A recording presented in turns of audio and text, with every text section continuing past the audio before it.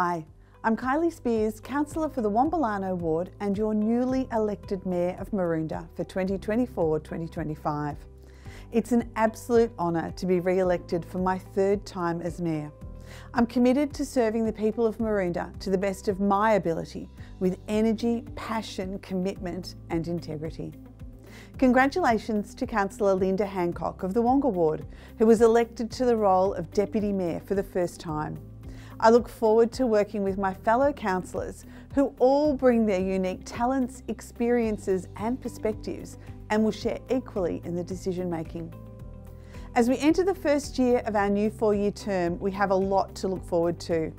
This includes the adoption of a new community vision, Maroondah 2050, which captures more than 18 months of consultation and 8,500 different inputs. It will be critical for us to work together as we look to the future and ensure we are shaping a Maroondah that meets the needs as well as capturing the hopes and aspirations of our community. We'll also see the continued development of the Community Wellbeing Precinct in Croydon, including the design and construction of the new cultural hub.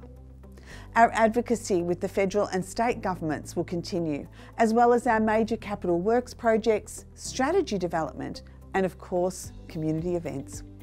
Speaking of events, don't forget our Maroondah Carols event is coming up on Saturday the 7th of December in Town Park, Croydon. Join us from 6 p.m. for the pre-show entertainment, followed by the main show at 7:30. Brush up on your lyrics and get excited for a fun night with talented performers.